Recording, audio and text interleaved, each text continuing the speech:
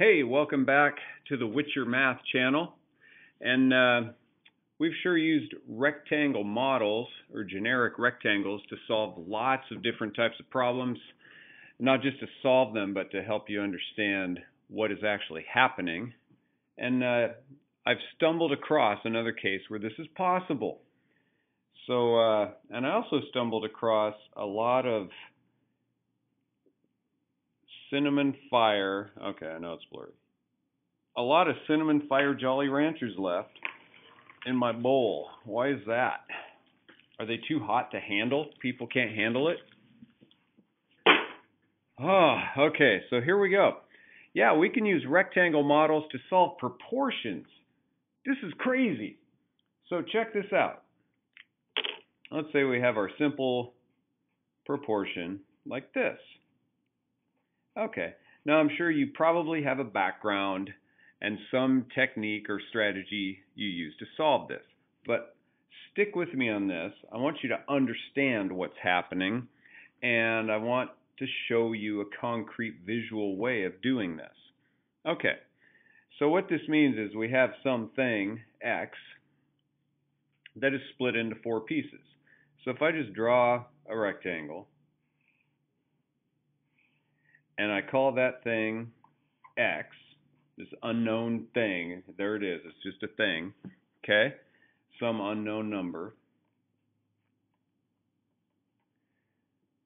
And we want to figure out what that is that can be split into four equal pieces such that each piece equals 3/2. So let's break that down. First of all, we have this unknown thing split into four equal pieces. So let's do that. There's 2, there's 4. It's split into four equal pieces now. Now the problem says each one of these pieces is worth 3/2. And let's do a little side trip over here. 3/2 really means 3 of 1/2, or 3 times 1/2, or 3/1 times 1/2, which gets us back to 3/2. It's important to understand what 3/2 really means, okay? It's 3 of 1/2. But anyway, each one of these four equal pieces equals 3/2. The reason why that is important is because I have to have three things in there, and each one of those three things is 1/2, right? So there's 1/2, 1/2, 1/2. The total makes 3/2, and we know that this thing x was split into four equal pieces. So therefore, we have this going on.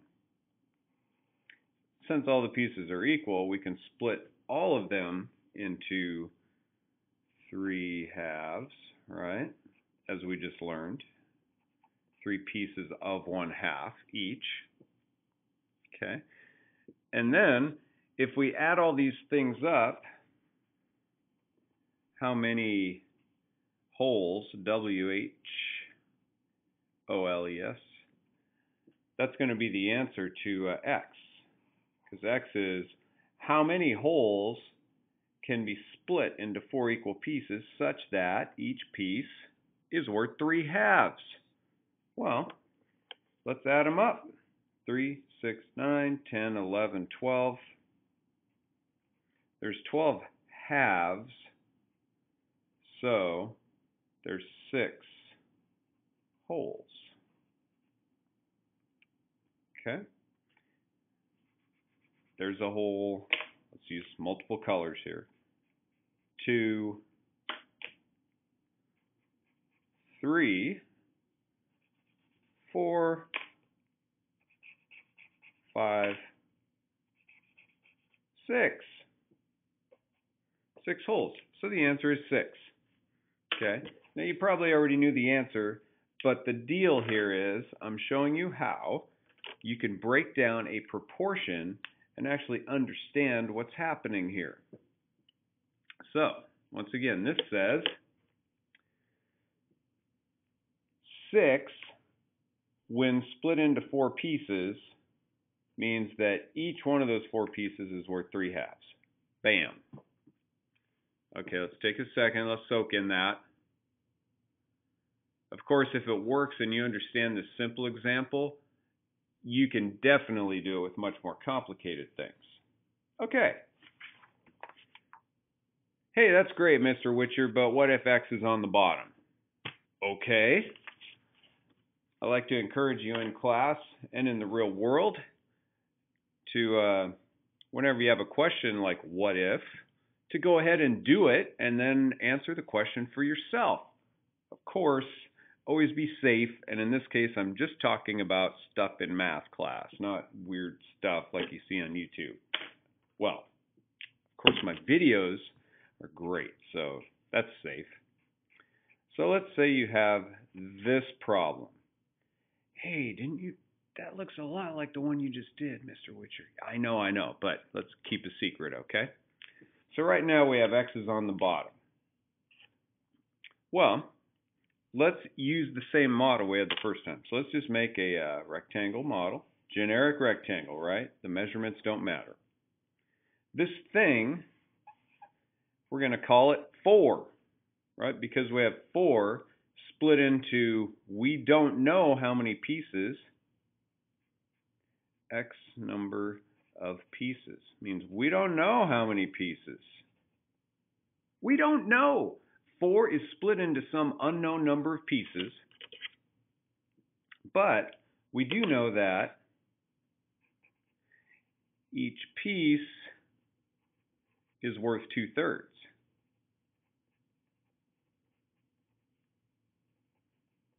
So if we could just figure out how many 2/3 fit into 4, that would tell us how many equal pieces there are in 4, such that each piece is worth 2/3. Hey, is this kind of sounding like that first problem? Just a little bit? Let's check it out. So here we go. We got this thing called 4. And what we're going to do is we're going to mark the holes.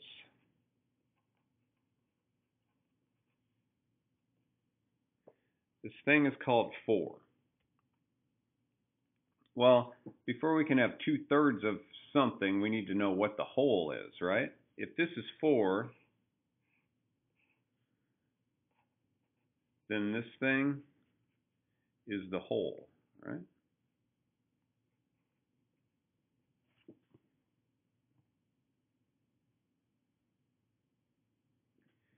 So, how many of these 2/3 will fill this? Well, if we split the whole thing into 3s, there's a 2/3, right? So, how many 2/3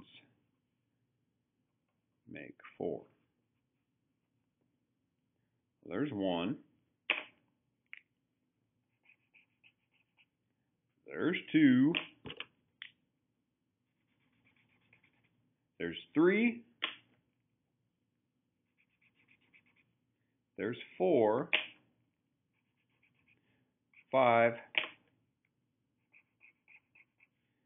6. So the answer is 6.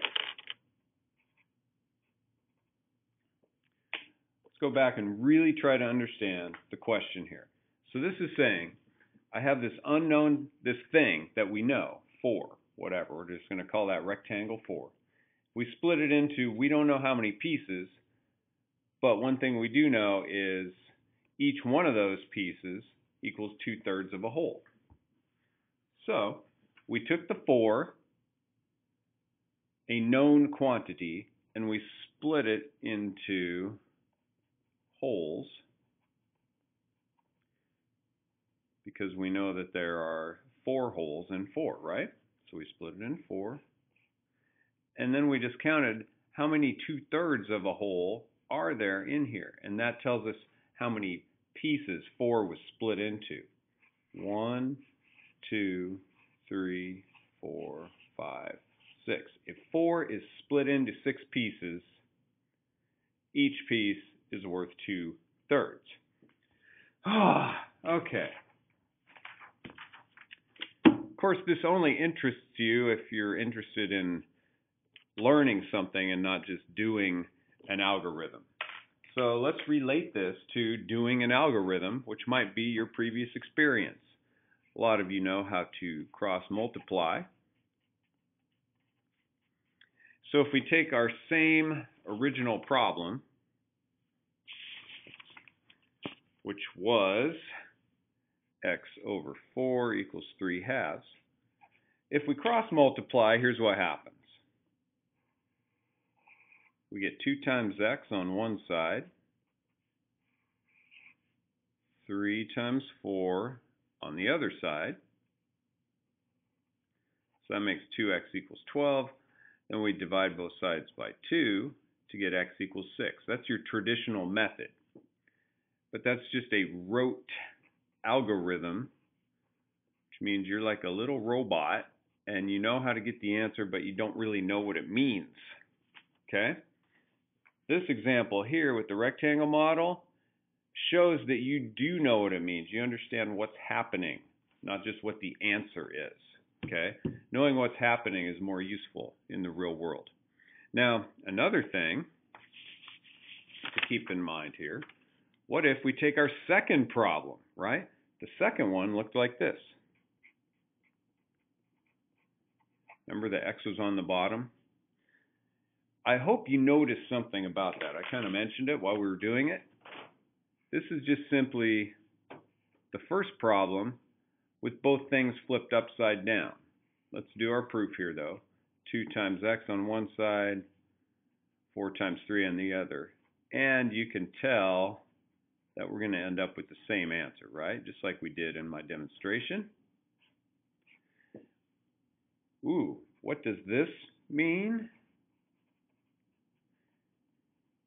It means x is never on the bottom. X is never on the bottom. Here's what I mean. If you got some problem like this, 6 over x equals 4/7, and you can only remember how to do it this way, easy. Flip them both. Flip them both. Bam. Bam. X over 6 equals 7/4. Then you make your rectangle model and you say you have this thing x is split into 6 pieces. Each one of those 6 pieces is worth 7/4.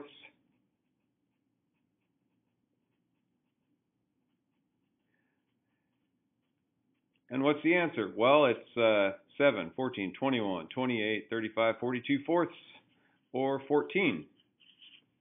Hey, and that, my friends, faithful viewers, that's how you do it. That's how you can use a rectangle model to solve a proportion. Thank you, and good night.